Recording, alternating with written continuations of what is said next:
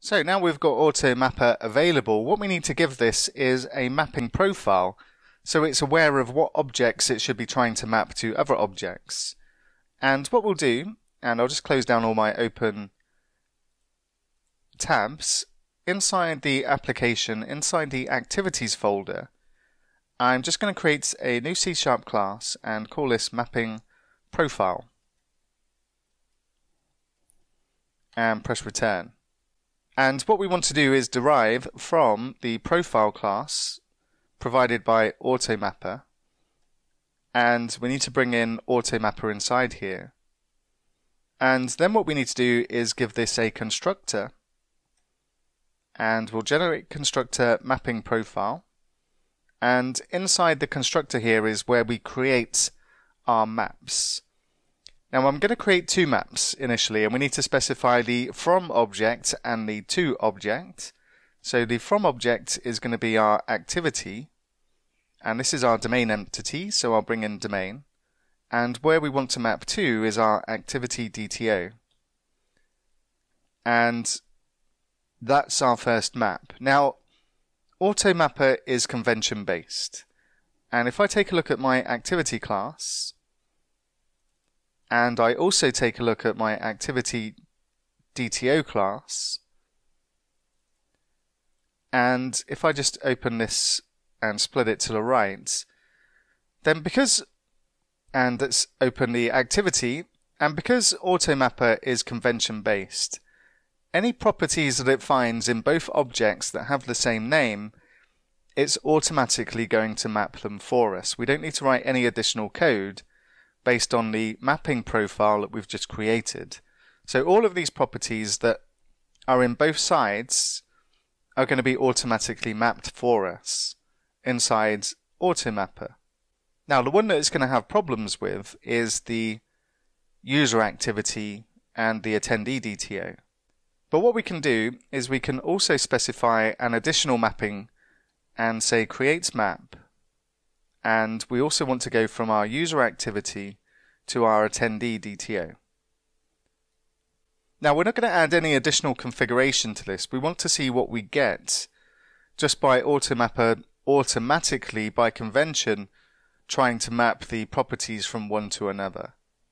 And what we'll do is we'll start with our details, our activity details, and let's just go and take a look at this. And I'll open up the details.cs. And what we want to return from here is an activity DTO instead of our activity. So what we'll need to do is we'll need to bring AutoMapper in here, and this provides an interface we can inject.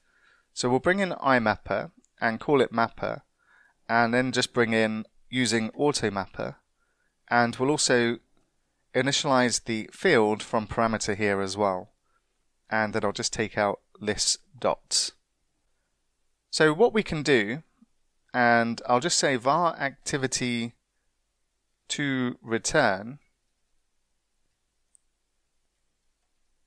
equals, and then we can say mapper dot map, and then we specify the type we want to map from and the type we want to map to inside here.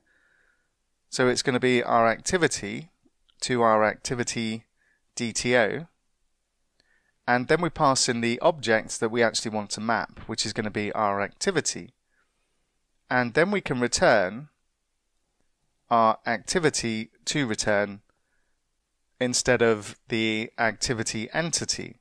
What we'll also need to do is specify the return type in our API to also return the activity DTO. So let's open up the activities controller,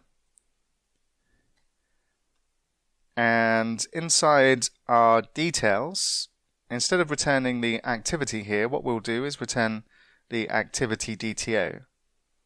And let's go and take a look without adding any more configuration and see what we get by doing this. So I'm just going to go back to my details request and resend this request.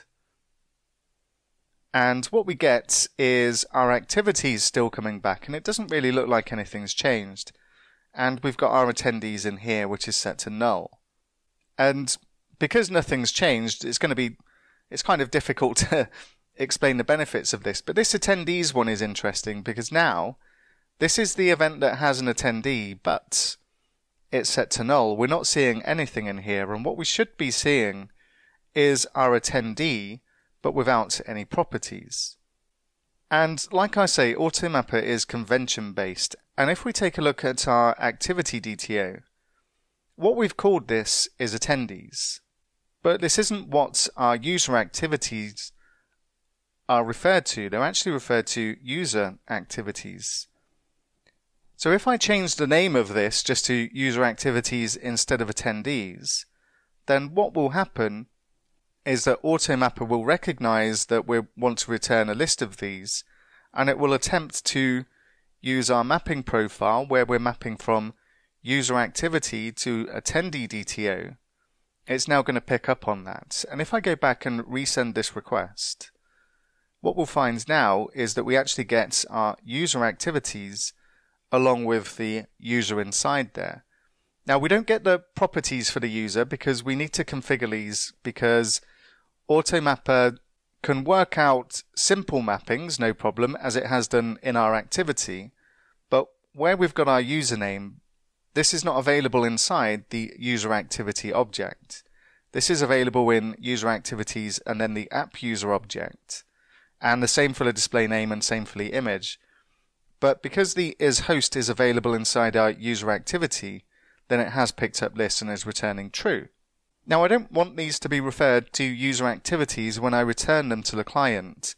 So what we can do is go back to our activity DTO, and we can add an attribute to this so that we can still return it as activities but call it user activities inside here.